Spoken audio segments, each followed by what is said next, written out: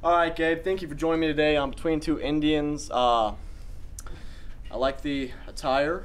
You're looking good, looking sharp. Thank you. Let's get started, shall we? Yeah, thank you. Okay. I'm kind of confused on your whole look. Yeah. What are you talking about? Just, you know, got the crown. This is how I always dress, Gabe. No. So, how's senior year been for you? It's been well.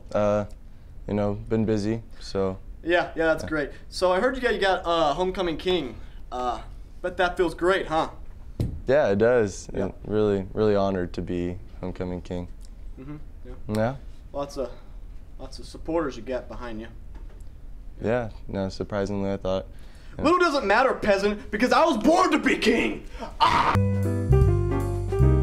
All right, Gabe, that's all the time I got for today. Thanks again for joining me on Between Two Indians. You really deserve that homecoming. Oh, yeah, let's go. Oh, I was talking to the real king, because he's a winner. I only date winners. And I do recall you kind of lost by like a large margin. I assume so. So let's get out of here.